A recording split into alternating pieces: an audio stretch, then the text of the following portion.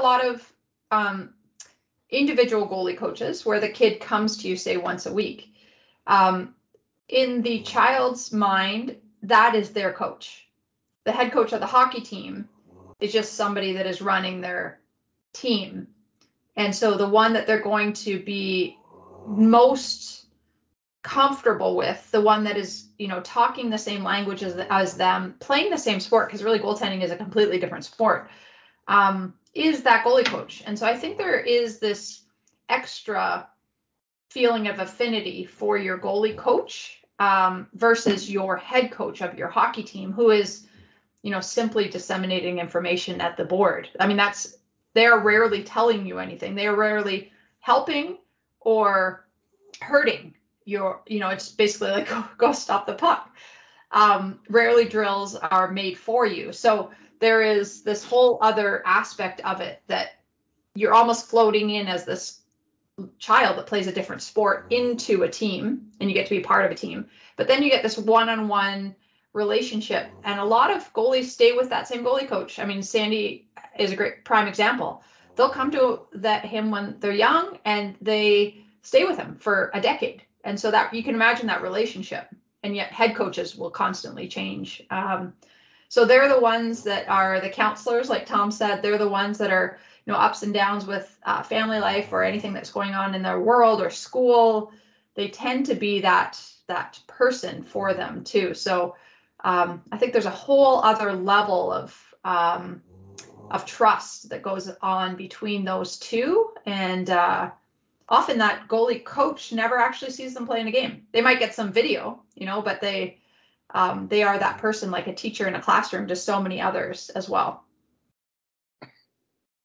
No, it's a great point about like engaging the goalies and being a counselor. I mean, I always went out of my way because I figured if my goalies aren't happy, we're probably not winning a lot of hockey games.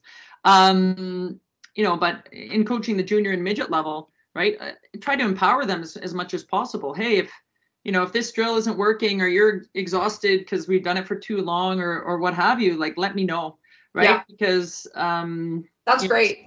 Another thing, Kim, too, is to force them to watch the drill when you write it out and make them understand it, because you want that is teaching hockey IQ. Often as goalies, and I did this for sure, you go over to the board and it's your chance to rest because you've been exhausted, and you pretend like you're paying attention and you're nodding, but are you really nodding? When are you really understanding? When I went to teach and be a head coach on the ice for the first time, I knew how every drill ended, but I was like, where does it even start? I had to think back to so many drills that I'd seen, and I didn't really understand what happened in the neutral zone because I was only seeing what was in my zone.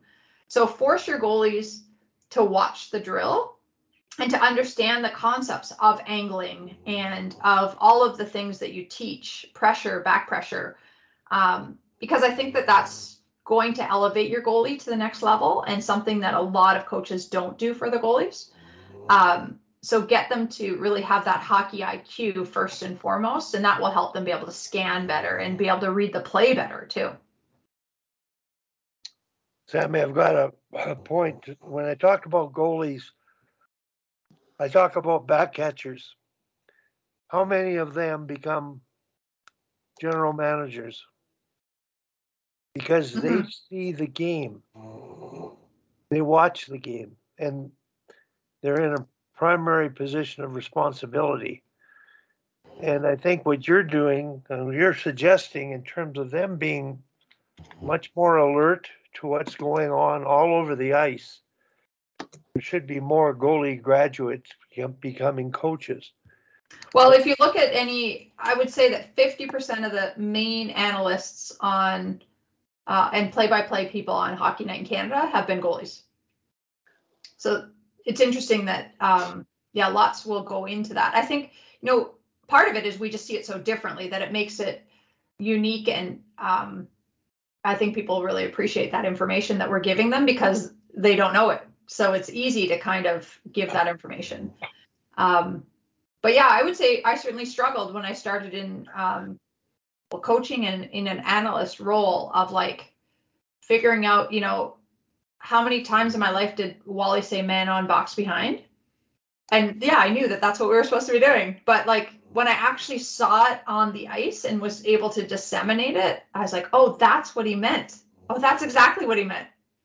But I'd never watched for it. I was simply a fan when I was watching the game, when I was in net. And that's the thing, when you're in a 3-hour game, don't necessarily have your goalies at that time read the play outside of the red line, because you don't want to be mentally focused for 3 hours either. You need to give your brain a chance to relax. So when the play's in the other end, you can just kind of live vicariously through the big moments of your team. You don't have to be totally focused. And that was another thing that, you need to chill for a little bit, because some goalies, and we've all played with them, are like so on the whole time, and by the end they're just burnt out and they tend to struggle late in the third period. So